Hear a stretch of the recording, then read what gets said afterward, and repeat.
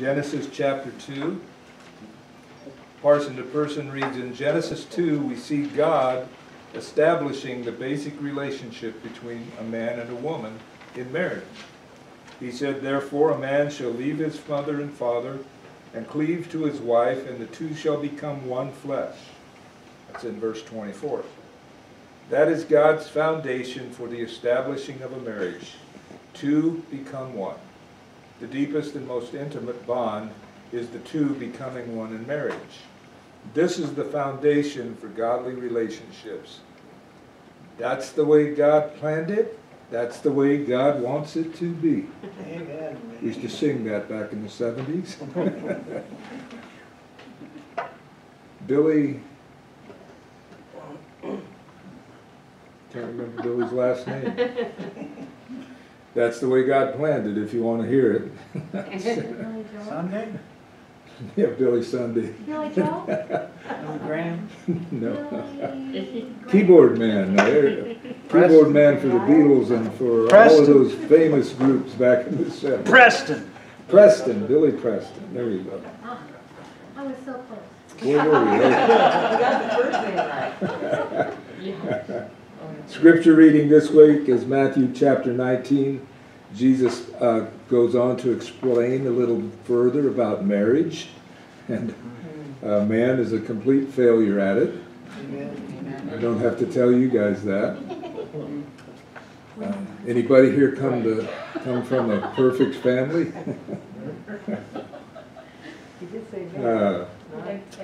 We have our Calvary Chapel studies on Facebook and on YouTube. You can go to Calvary Chapel or calvaryofsantarosa.com, and then have the links there for these studies online.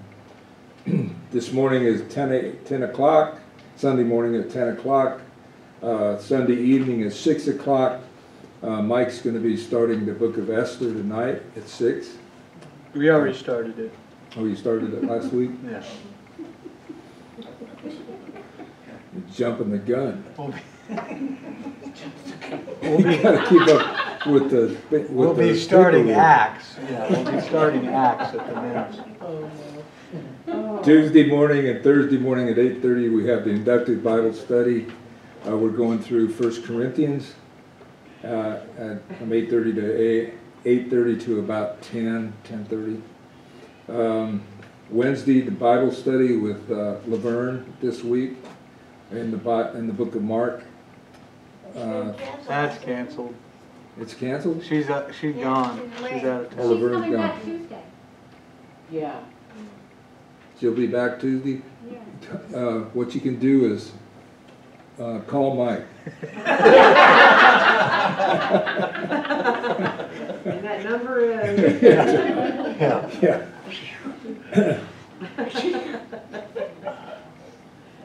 Doggone it, we don't have Mike's email in here. I have to put his email on there.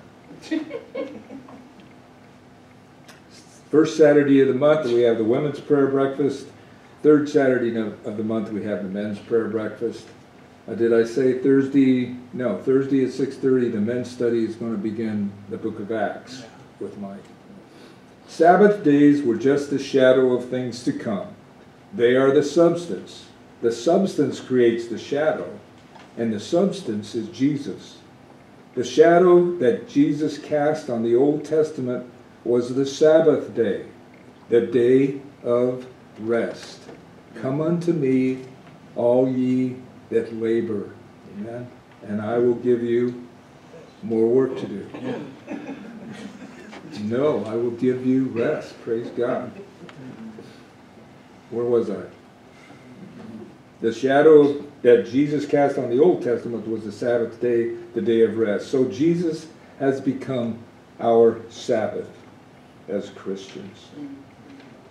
Do you keep the Sabbath? Every day. Amen. Every day. Thank you, Lord, for your word. Thank you. Pray that you would just pour out your Spirit this morning to bless each person just in a special way, Father God, as we look at your word. In Jesus' name, amen. Amen.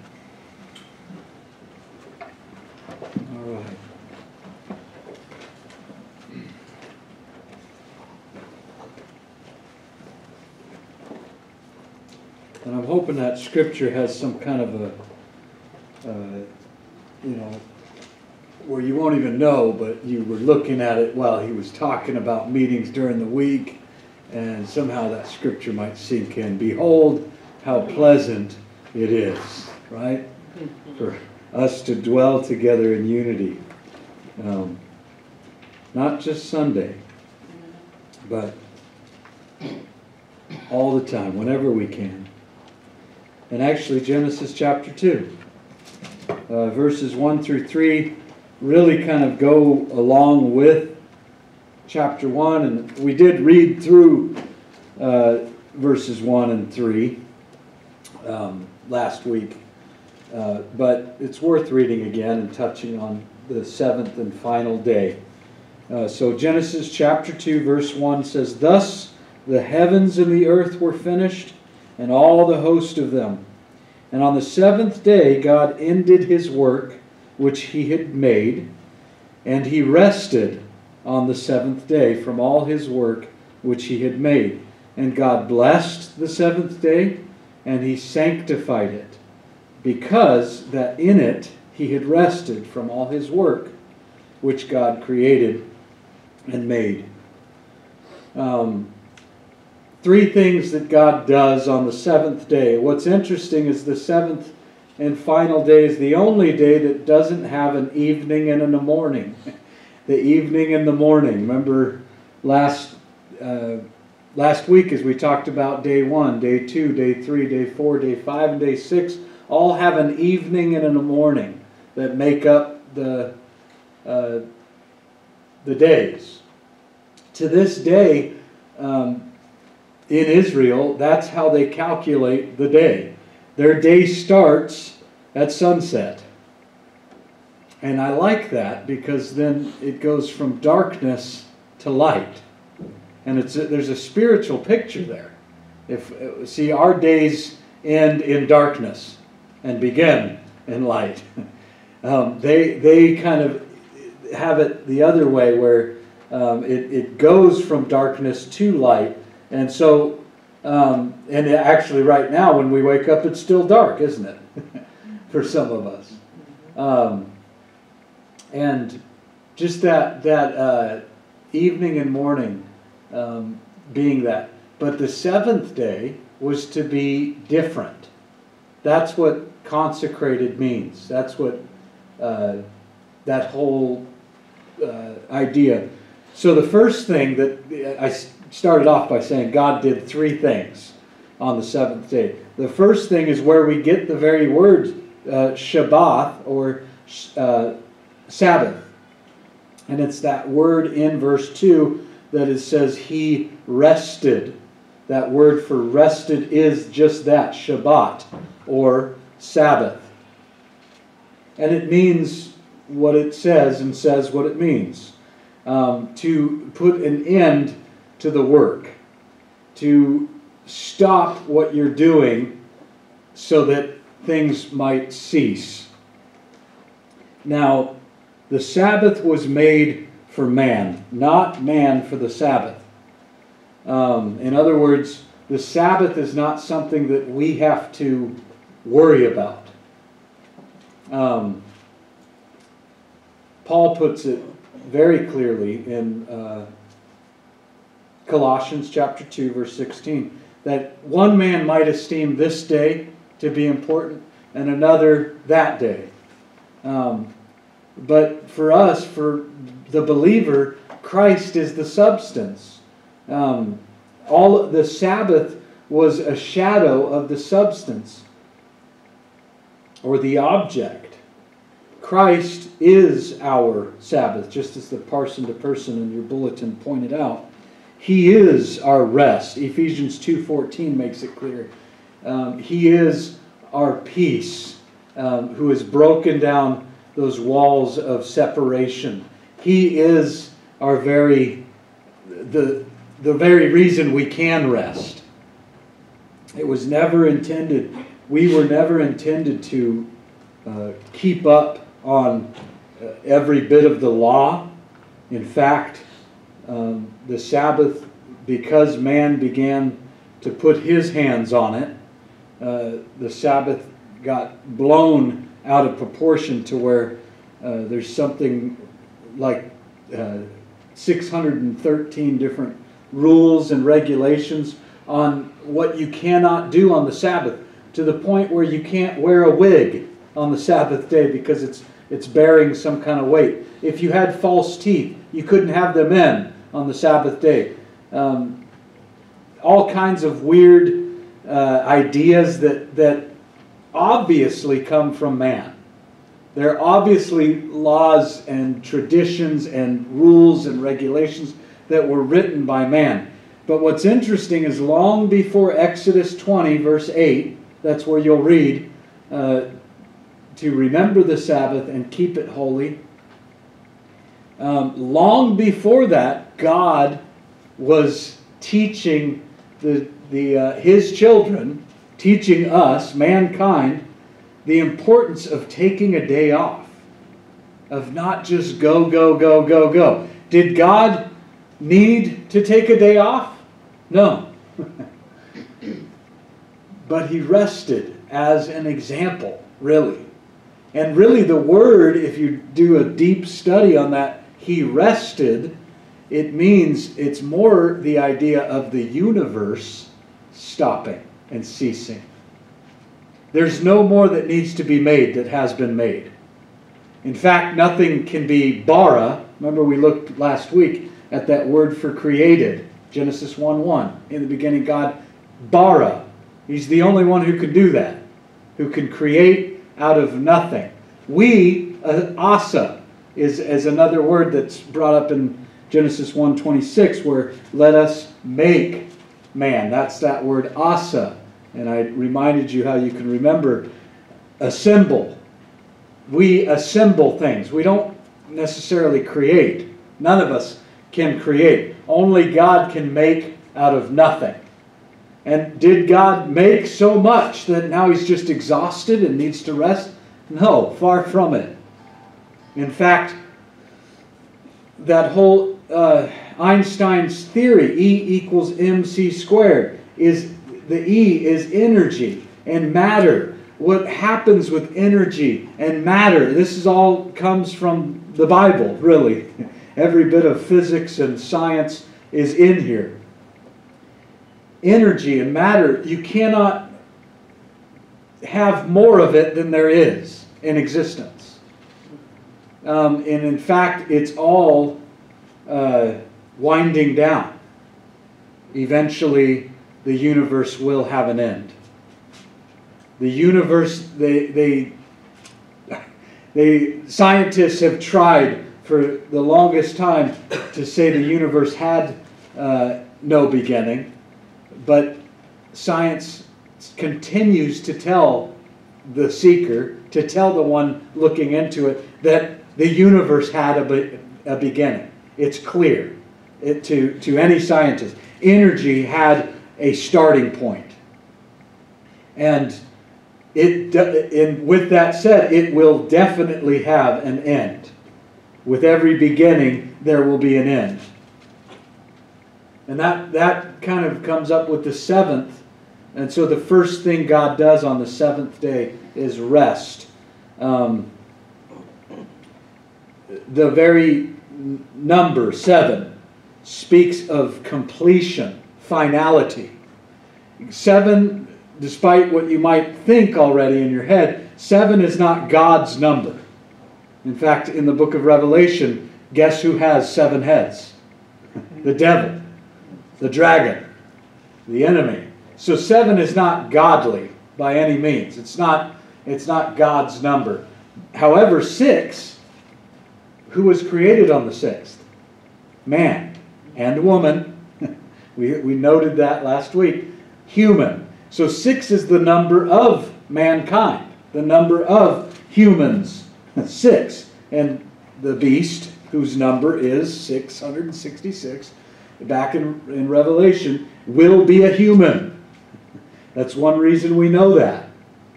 He's far from a deity. He demands to be worshipped as deity, but he's a human. So numerology, 5, just as a sidebar, 5 is the number of grace.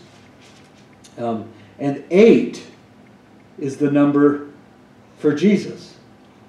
I like that. 8 is the number of new beginnings. 8 can be seen as the number of starting over.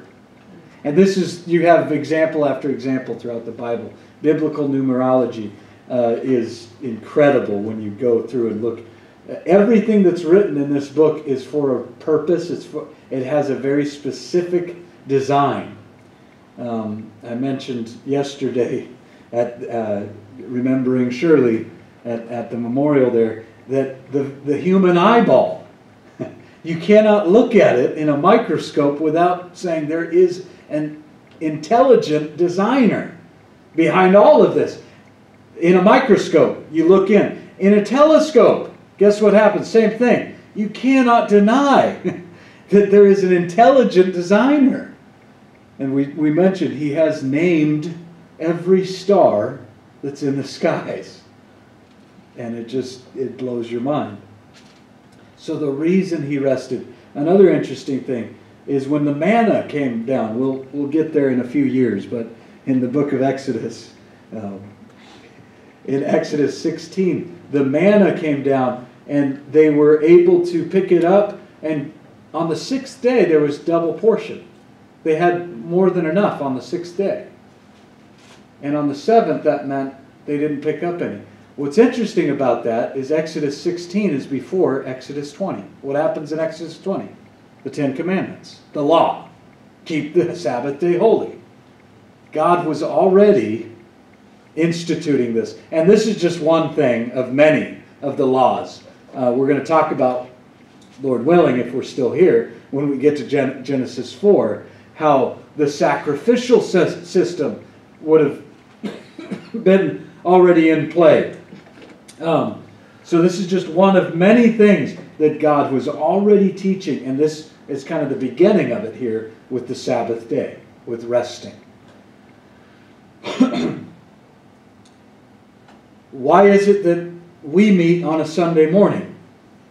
Anybody, someone might ask. Why is it that we gather together on the first day of the week and not the 7th, the Sabbath? The very word Sabbath also can mean 7th.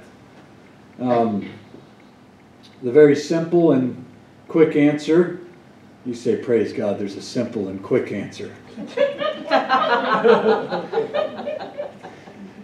Is that we see the very earliest Christians gathering together in the book of Acts on the first day of the week. Why? Because it was on the first day of the week, John chapter 20, John chapter 21, no, John chapter 20, I believe it is, that Mary and the women came to the tomb. The first evangelist in the world. The very first evangelists were women. Sorry, guys. The very first evangelists to affect the world around them with the gospel message that Jesus is alive was women. That's for a reason, too. And when did that happen? It was on the first day of the week. We gather together on Resurrection Sunday. Every Sunday is Resurrection Sunday. The reason it's a Sunday is because that's the day that Jesus rose from the grave. And He's the first fruit, the first one to do that. We're to follow very soon. Some of you sooner than others. However, there is a mystery, isn't there? I tell you a mystery. We shall not all die. Right?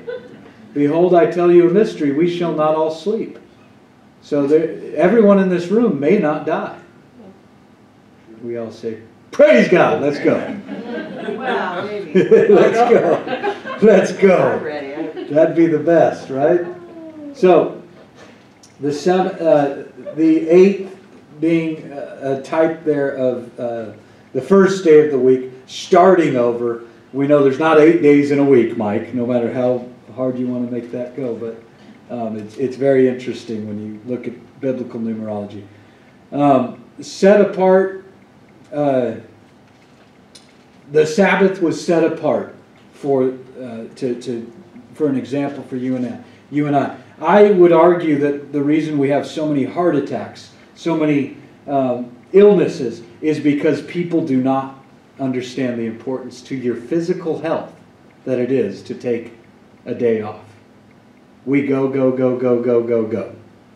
We can't afford to take a day off. I can't afford 2 hours on a Sunday morning. Maybe this morning it'll be 3. So give it time. We can't afford this or that. Why? Because we just got to go. We got to make things happen. We got to do it. God, who is all powerful, all knowing, there's nothing that surprises him. God took a day off. How dare you think, no, I got this. I need to do it. I know God got a little tired, but I've got this. No, are you kidding me? Talk about a slap in the face. Now, it's important that we don't get legalistic about it, but we see how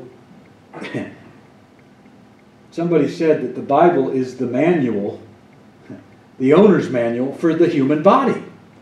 And it's very true. These are BIBLE, the basic instructions before leaving earth. This is it that we're looking at. And so it's good for us to take a day off. God blessed, that's the second thing God does on the seventh day. Verse 3, right? God blessed the seventh day. And I think it's worth noting, God blesses us, His creation. He blesses it. Even the day that this final day would make up. And it's just encouraging to see that God blesses us with every spiritual blessing. Hebrews 10:10 is another good one, speaking of sanctification, because that's the third thing, the final thing that God does is sanctify it. Which, by the way, we need God to sanctify us. You cannot sanctify yourself. You need God to sanctify you. By the which God's will, that we, this is Hebrews 10:10, we are sanctified through the offering of the body of Jesus Christ once for all. You don't sanctify yourself. You don't bless yourself. So these other two things that God does on the seventh day, blesses it and sanctifies it, are things that you don't do yourself. God does that. God blesses it. We pray, God, bless this burger to my heart. Bless this bacon and somehow make it holy. Amen. Do we have the ability to bless that food? Yes. I love that baby. God blesses things. Now, a good example of this, I didn't want to go into it, but might as well. I've already made it this far. When God sanctifies something, when God blesses something, it's on His terms. And a great example of this is what's going on with marriage, what has been going on. And the study today is supposed to be about marriage, much of it, but I'll get there. I think, Lord willing. But can you bless this marriage, Pastor? And some humans, pastors in their pointy little heads, their twisted minds, will bless this marriage that is unequally yoked, or same sex, or heaven forbid you want to marry your dog. Yeah, I'll bless that. I'll sanctify that. And it's so sad. No, when God sanctifies it, when God blesses it, it's on His terms. And you know when it's Him that blesses it, sanctifies it. And when it's some man with a degree or a number, letter, some kind of an important number or letter after his name, you know the difference, how important it is that it's Him that blesses the work. It's Him that sanctifies it. Try to do it on your own. You can't. It's not going to work. So, then we have the law of first mention. Verse 4 is a very powerful one. These are the generations of the heavens and of the earth when they were created.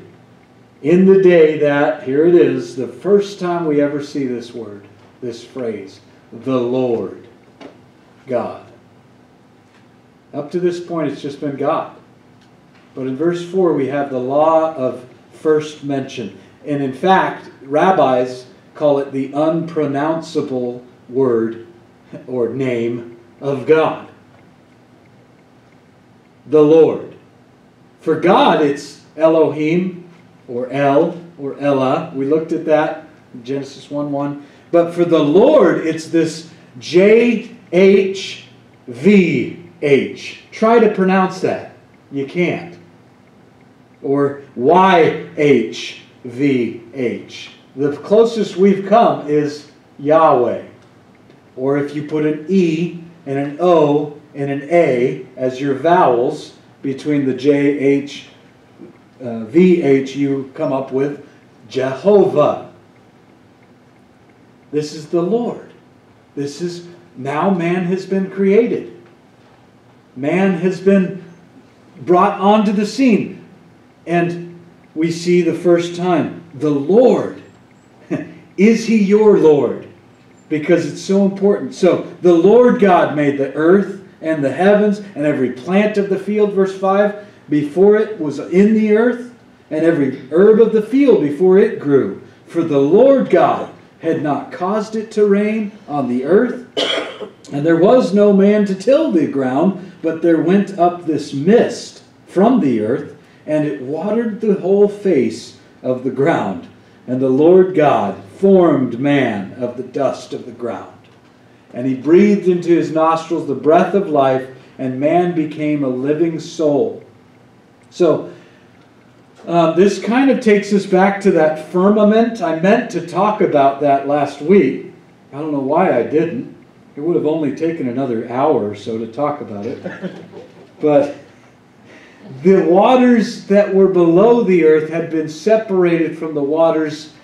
God separated the waters from the waters on the earth to the waters above the earth. This firmament or expanse is like a water canopy that would have covered the earth, made the whole earth like a big greenhouse. Very tropical. You would have had, I hear some say you would have had grapes the size of watermelons. You would have had just craziness. And they found dragonflies with like a 3-foot wingspan. Talk about your windshield's nightmare. But the blanket that covered the earth, this blanket of water, explains these incredible findings that they've been baffled by, and evolution tries to explain, and professing themselves to be wise, they become fools. But it explains not just that, it also explains why man lived to be about 969 years old. We'll see in Genesis 5 the name of that man, the oldest man that ever lived, 969 years old. Because the UV rays would be filtered in a way through that water. Everything must have grown so lush and so incredible. So this mist that came up from the ground, God just kind of puts in His own built-in irrigation system there. And He's the one that came up with it.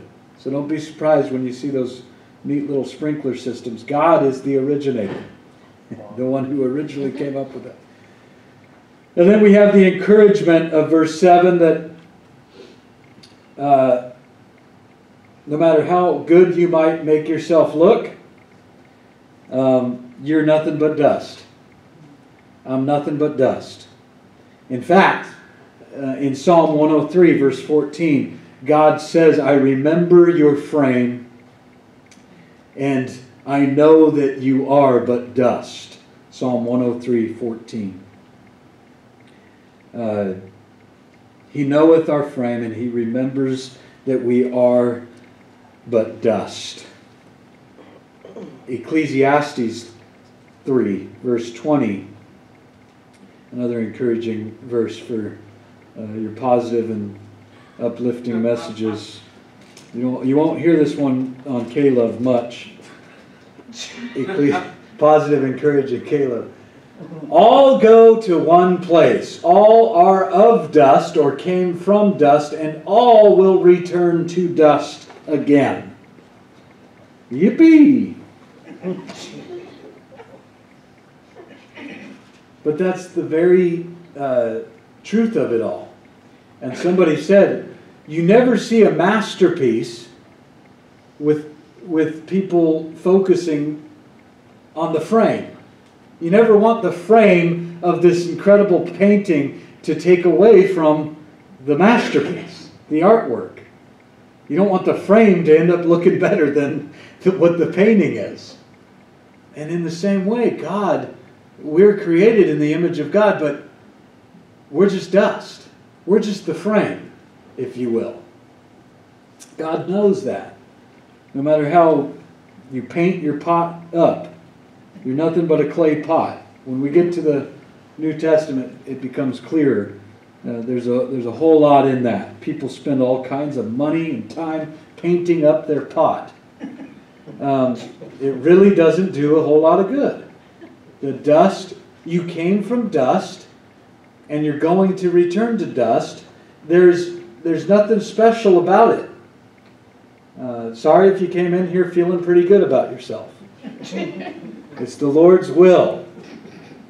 We need to know this, though. Why?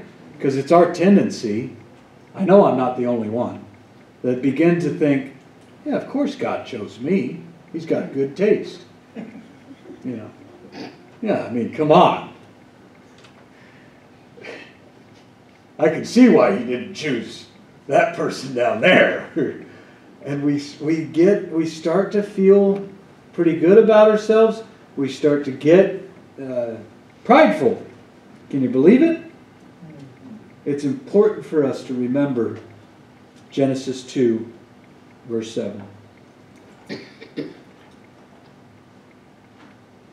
But we didn't have life. There was no life until the breath of God. He breathed into our nostrils the breath of life. He breathed into us the Spirit. Really, it's the same word that's used for breath, for wind, is Spirit. And we see the Spirit, the fingerprints all over Genesis. We saw back in Genesis 1, verse 2, that it was the Spirit of God that moved upon the face of the deep, the face of the waters. Here in chapter 2, it's the Spirit of God that's being referred to there in verse 7 that gives us life, makes us a living soul. He did not do that to the elephants. He did not do that to the gorillas. He did not do that to the dogs and to the cats and to the pets. You are a living soul. You have become this living soul. And we mentioned that too in verse 26 too. It's good to go back to that and see that you were created body, mind, and spirit. Don't get distracted with animals. I think that we can look and see the Babylonian gods, the false gods, and I think I mentioned Dagon, the first merman, you know, the fish god, half man, half fish. How silly to think of those things. But God, rather, the enemy, Satan, has used animals for a long time to just pull us away. And just as people begin to hug trees, people begin to focus their attention on what? The creation. rather than the Creator. Guess what? Trees have life in them, just like animals do. There's no difference there. And you can see how you can end up with some really silly and perverted doctrines when you start to get your eyes off of the Creator. So the Lord God takes man. Verse 8 goes on. And the Lord God planted a garden eastward in Eden, and there He put the man whom He had formed. And out of the ground He made the Lord God to grow every tree that is pleasant in the sight, or pleasant to the sight, and good for food, the tree of life, also in the midst of the garden, and the tree of knowledge of good and evil. And a river went out of Eden to water the garden, and from thence it was parted and became into 4 heads. The name of the first river is Pison. That is, it was compassed the whole land of Havilah, where there is gold, and the gold of that land is good. There's this bdellium and the onyx stone, and the name of the second river is Gihon. The same is that compasseth the whole land of Ethiopia, or Cush. And the name of the third river is Hiddekel, or your margin you'll notice it says the Tigris.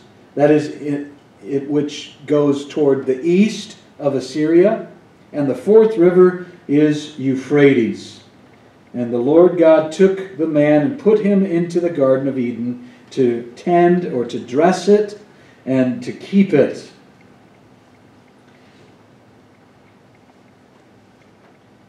Again, there is a reason God put these details in here, but what's interesting is this is all before Genesis chapter 6. We forget that, and there's many scholars and many people get so sidetracked, and people that are hungry to find this gold that's spoken of is so good. The gold that's there in near this second river. The first two that are mentioned, rather, we don't know the area, and just because it says Ethiopia, or the whole land of Cush, where this Tigris and Euphrates area is, Mesopotamia, kind of that whole region. Hey, this is before the whole cataclysmic shifting of everything. Genesis chapter 6, what is it? The flood. Remember the way that our study in Genesis divides up. You have 4 major events. Remember what they are? We're still in the first one. The creation, the fall, the flood, and the dispersion. 4 major events. That's Genesis 1 through 11. And then 11 through 50 is 4 major people. Abraham, Isaac, Jacob, and Joseph. So, very simple to divide the book of Genesis up for study. And I think important to review that from time to time. So, this is before the third or the second major event that we're going to look at, the flood. No, that is the third major event. Creation, fall, and the flood. So the third major event, that is going to change everything, including wiping out some species, including wiping out all of mankind other than eight people. Interesting. What was the number of new beginnings? 8. God's going to start over anew. And there's a lot in there. And so you could try and track these down. People have tried for centuries. We know who the original humans were. We know what race they were. Because, see, we could find this here. Interesting. God did not want that to happen. And the flood, it keeps that from happening. Keeps what from happening? Partiality. Some kind of greater race than anyone else. It's fascinating. Again, everything that God does is for a reason, and it's very intricate. It's designed so well.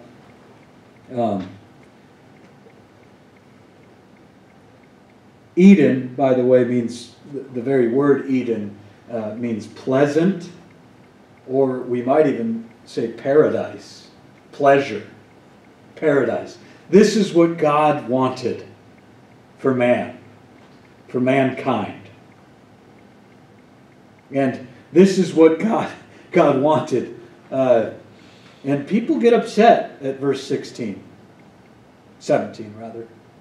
People get upset at this, and this is where it gets real interesting. Man, verse 16, and the Lord God commanded the man, saying, of every tree of the garden that thou mayest freely eat. Now, I'll stop there because I have that underlined, highlighted, because nobody seems to focus on that part of the story. That God looked at man and said, every tree here you can eat of freely. I love you, son. Every tree here is good for food. It's good for you. That'd be a good spot to stop. But everyone quickly goes to, and in the story everyone knows the part in verse 17 that many have a problem with. But of the tree of the knowledge of good and evil, now that tree thou shalt not eat of, for in the day that thou eatest thereof, I'm going to kill you. That's not what it says, is it? No.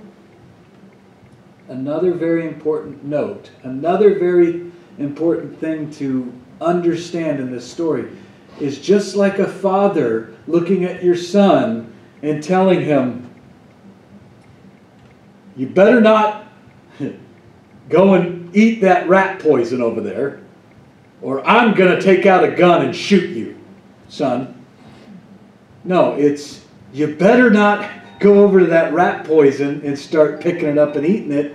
It will kill you. In the day that thou eatest thereof, that very thing is going to kill you, son. Josh, you just can't play catch on the freeway. Otherwise, I'll beat you up over your head. My son, Josh, 5 years old, right? No. Josh, in the day that you go out on the freeway and play catch, you're going to die. In the day that you do that, it's going to kill you. This is God's heart. This is the love of a father looking out for his children. And the Lord God said, thou shalt surely die the day that you eat of. Verse 18 goes on. And the Lord God said, it is not good that the man... the only thing in his creation where we see God say, look at him. It's not good, the man. Look at him. He's got a big nose. His ears are kind of crooked. It's not good, this man. He should be alone. I will make him and help meet for him, comparable to him or equal to him. I will make him a helpmate. I will make him someone who will complement him. In other words, I will give him, I'll make him look good. Somebody that will be good for him. Verse 19, out of the ground the Lord God formed every beast of the field, every fowl of the air, and he brought them to Adam to see what he would call them. God wants to learn what Adam's going to do. And whatsoever Adam called every creature, every living creature, that was the name thereof. Even the platypus. Yeah, came up with that.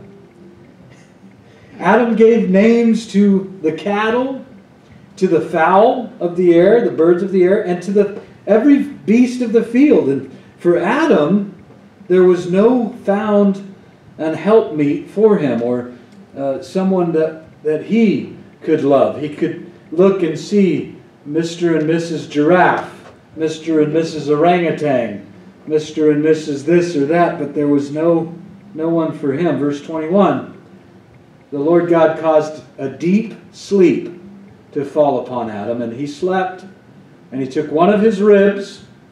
The word for ribs there can actually be better interpreted side.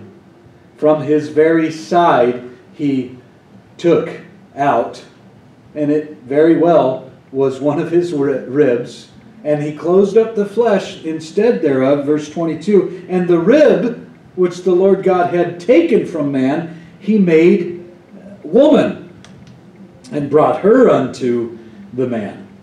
And Adam said, this is bone, now bone of my bones, and flesh of my flesh. She shall be called woman, because she was taken out of man. Therefore shall a man leave his father and his mother, and shall cleave unto his wife, and they shall become one flesh. And they were both naked, and the man and his wife were not ashamed. You might jot Mark 10, verse 6 through 9, next to verse 24 there. That's where Jesus gives a little more. It goes back, reaches back to this story to straighten out this whole thing that the Pharisees try to trap him with. But as I had mentioned, verse 17 causes so many to kind of get upset, so many kind of get confused. Well, he's God. He knew what would happen. Why put a tree there at all? And what's interesting is the very nature of the tree being there is the tree of the knowledge of good and evil. That very thing existing in the garden would make evil, because everything was good, and now you have the choice. Is this good, or will you choose evil? Good and evil. The knowledge of good and evil. Who knows what's good? Who knows what's evil? Only God. Only God. And as soon as we take it into our own hands, the reason for the tree is because God did not want a relationship, and you cannot have a relationship without what? Choice. I would be very worried. I would be very curious, I should say. It would bother me if there were no other men on the planet and my wife married me. I would start to think, does she love me, or is this just because I'm her only choice? Now, if there was one other guy, and then she chose me, I'd say, oh, right on. Now I know. That's the same kind of thing here. God wanted to give you a choice. To be with Him, or to not be with Him. To be in good, paradise, pleasurable, with everything you could ever imagine.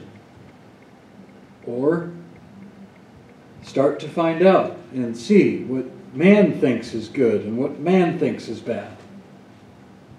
And how far we've fallen in this time that we're in. God demonstrates His great love for Adam by bringing and giving this choice. Joshua 24, verse 15. I wrote that next to verse 17 because that's where Joshua says in Joshua 24, 15, choose this day whom you will serve. I thought we were just robots in your army, Joshua. No, because Joshua was a godly leader. He will say, choose now who you will serve. As for me and my house, we'll serve the Lord. God is that same way. Forced love is rape. God is not like that. If you start to look around and read and get into theology, and there are books out there that ultimately make God out to be a rapist, for lack of better words. Forced love is rape. That needs to be said. It's hard to say it in a time, in a culture where people are too sensitive for that kind of thing. God loves with an unconditional kind of love, where it's the furthest thing from that. He, in fact, makes it even easier to choose Him. This is all so good for you. I've blessed it. I've sanctified it. I've made it so wonderful. And it's exciting. And it gets us set up.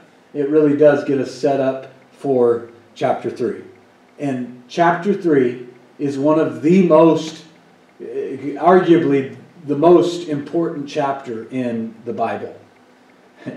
We have the very first prophecy that we're going to look at, Lord willing, in a few minutes here. No, I'm just kidding. Next week, Lord willing, at chapter 3.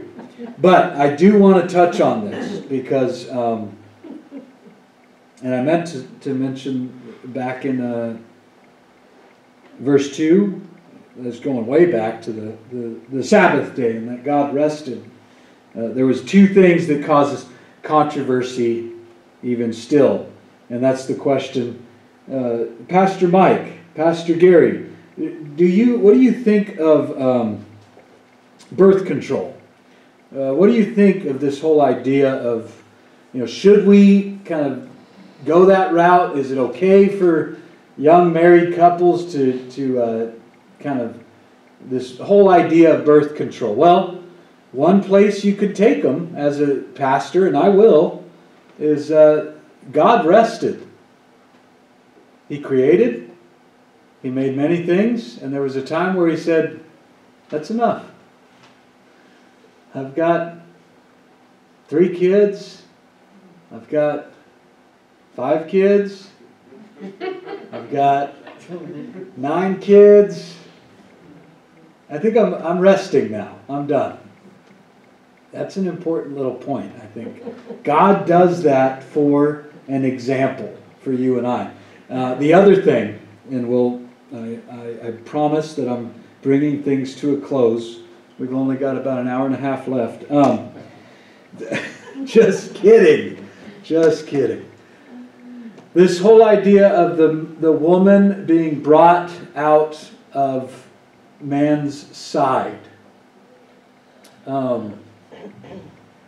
And somebody said that she was not made from the head of Adam, that she would be the head of him or lord it over him. She was not brought out of the foot of Adam, that Adam would trample on her, but rather from the side, so that it speaks of this equality, this equal, and in that very word in your New King James, in verse 18, I will make him someone comparable, your New King James renders it. That's a very, very good way to put it. Somebody who is equal, comparable to Adam. But not taken out of the head that she would be in charge. Not that it's from his foot that he would be in charge, but from his side that he could have his arm around her to protect her, and from his side being closest to his heart. It's kind of cute, right? Yeah. But it's very natural for a man to put his arm around the woman. And we see this companionship. We see this equalness that comes up. And what God has joined together, let no man put asunder.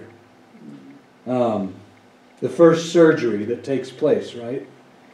Note very carefully in verse 21 that it wasn't until Adam was in a deep sleep. There's a lot of guys, a lot of girls running around and trying to make it happen. I got to meet Mr. Right. I've got to meet this guy or that guy. I got to go here and there. And they do. They go and go. Hey, once you go into a deep sleep, she's going to come along without you even knowing it. It's how it happened for me. It wasn't until I gave up and just, all right, I surrender. I'm in a deep sleep. And that speaks of even after when you're married. Remember, Christian, do you ever read in the Bible, in the New Testament, of a Christian dying? That he's dead? No.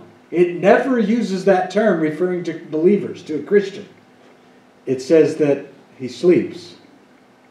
So, men, have you died? Are you dead? Because once you get to that point of being dead to yourself, that's when God's going to start to make... And I have to mention, because it was fascinating, something new that God had revealed to me, is out of Christ's side on the cross, there came out blood and water, which is a sign of something being birthed, something being born. You're born of the water, you're born of the blood. And a bride was brought out of the side of Jesus Christ on the cross. Who is the bride? You, me. How do we come in to be the bride? It's the cross. It's Calvary. And that very same idea from Adam's side, the first Adam, 1 Corinthians 15, Paul refers to this first Adam, and that Christ, Jesus Christ, is the last Adam. I warned you, we'd be talking about Jesus every study. In Genesis, even though it's the law, it ends up being this study. And it shows us how Christ is our second Adam, our hope, and our husband for the bride of Christ. Another interesting thing here is that in verse 24, therefore shall a man leave his father and his mother. Wait, did Adam have a father? Did Eve have a mother? No, there's no fathers and mothers at this point. Aha! See, you guys all get together and believe that crazy book. Found the problem right here. Father and mother. There's no fathers and mothers yet. Who wrote the book of Genesis? Moses. We know that. And this is one big tell right here, is that Moses wrote this. And this verse becomes so important, and one of the reasons I told you to jot down Mark 10, 6 through 9, is because in Genesis, this is the verse that Jesus quotes from. Shall a man leave his father and mother and cleave? And that word cleave speaks of this glue, this bond, this bonding that is really difficult to get apart. Almost impossible. Almost. That's the second controversial thing. First thing was the birth control thing. I already covered that. Second controversial and final controversial thing is divorce. Malachi 2 verse 16, the one that you should have highlighted in your Bible. Malachi 2:16, where we read, God hates divorce. And there's 3 reasons, according to the scriptures, for divorce.